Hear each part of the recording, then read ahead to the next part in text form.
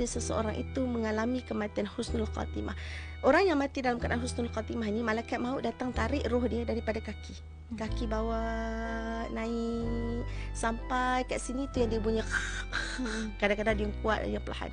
Dan Nabi sebutkan orang yang mengalami sakaratul maut ni, sakarat ini, dia sakit sangat-sangat, tetapi untuk roh orang yang keluar dalam kematian husnul khatimah, dia akan laju seperti mana kita tuang air dalam bekas. Tuang air dalam bekas laju kan, macam itulah roh dia keluar dengan cepat. Bila mana sampai dekat sini, maka ketika ini dia dah nampak dah roh dia keluar. Dan malaikat akan cabut roh tu. Sebab tu mata kita akan mengikuti roh tu. Mata kita ikuti roh tu. Sebab kita nampak. Kita nampak dua alam. Kita nampak anak-anak keliling. Kita nampak juga roh yang keluar tu. Tapi dalam keadaan tu kita nampak roh lah yang utama. Malaikat cabut roh tersebut. Dan pada ketika itu malaikat letak di atas tangan malaikat maut. Ini hadis Nabi yang sahih.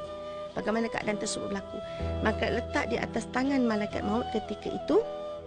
Dan sebab itu juga kita disunahkan untuk banyak-banyak ziarah orang yang sedang nazak, supaya kita tahu ketika itu macam mana keadaan kita akan hadapi nanti. Ketika roh berada di tangan ni, kita akan tengok, ketika roh nak sampai ni, kita akan tengok muka malaikat maut. Malaikat maut akan datang depan kita seketul seperti satu jasad. Dan ia benar. Kalau kita yang duduk kat belakang, orang ada lalu belakang pun kita dah rasa macam siapa ni, kita pun dah rasa semacam ini kan satu malaikat jasad datang depan kita bagi tahu yang dia nak ambil nyawa kita atas perintah Allah. Macam mana keadaan kita, tubuh kita ketika itu. Itulah kali pertama dibukakan alam ghaib untuk kita. Itulah kali pertama dibukakan wajah malaikat maut untuk kita. Itulah kali pertama kita dapat melihat roh kita sendiri. Maka ketika malaikat maut datang, kita boleh bayangkan ya tuan-tuan, puan-puan, macam mana badan kita waktu tu bila malaikat nak ambil roh dia, nak ambil roh kita dan letak dekat tangan dia. Kita tengok roh kita, kita kata inilah roh kita. Inilah roh kita yang selama ni kita tak pernah tengok roh tu macam mana, kan? Dan akan datang malaikat-malaikat rahmat turun bersama-sama dengan kita. Turun, nak angkat, nak raikan roh kita ni. Nak mandikan roh kita, nak kafankan roh kita, nak wangi-wangiankan roh kita. Macam mana, hanya Allah saja yang tahu. Malaikat rahmat akan turun penuh berduyun-duyun. Dan ketika itu, bila Nabi ceritakan pasal malaikat rahmat, Nabi katakan, wajah malaikat rahmat ini sangat bercahaya-cahaya seperti mana bulan terang benderang. Itulah tandanya kematian husnul khatimah. Tetapi bila datang malaikat azab berduyun-duyun dan wajah mereka ini hitam pekat, ketahuilah bahawa kematian itu kematian su'ul khatimah, kematian yang sangat buruk dan celaka. Jadi pada ketika itu kita dah sebenarnya tahu antara tempat kita di syurga atau di neraka, walaupun kita akan melalui banyak proses lagi. Selepas itu juga roh itu akan mula melihat di mana anak dia berada.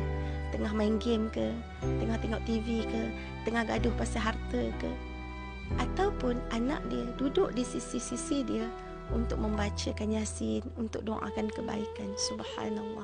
Jadi apa pesanan ustazah pada ketika kita nampak keadaan itu sebenarnya dah tak berguna dah. Kan dah tak boleh patah balik dah. Pintu taubat pun dah tertutup. Dah nampak roh kita sendiri dah pun. Kita mungkin menyangka benda tu mimpi, tapi itulah kebenaran permulaan kehidupan. Jadi bagaimana kita nak hadapi keadaan kematian yang ustazah masih bercakap di sini belum mati, orang lain yang masih mendengar belum mati, orang lain dah pergi dah rasa dah kematian tu macam mana. Jadi bersedia mulai hari ini. Ubah planning hidup kita. Kalau selama ni gaduh, berbaloi ke bergaduh besar untuk duduk simpan dalam neraka?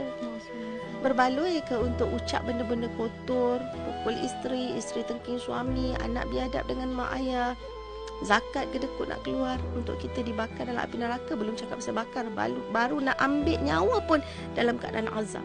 Sangat tak berbaloi. Kan? Jadi mulai hari ini azam untuk jadi orang baik, orang soleh. Saya bukan orang baik, tapi saya nak jadi lebih baik di sisi Allah. Bantu saya, Allah bantu saya, bantu saya. Bila kita mula minta bantuan dengan Allah, Allah ya Fatah, Allah ya Fatah, Allah ya Fatah, Allah buka jalan, Allah buka jalan, Allah buka jalan, Allah akan bagi kita bantuan insya-Allah.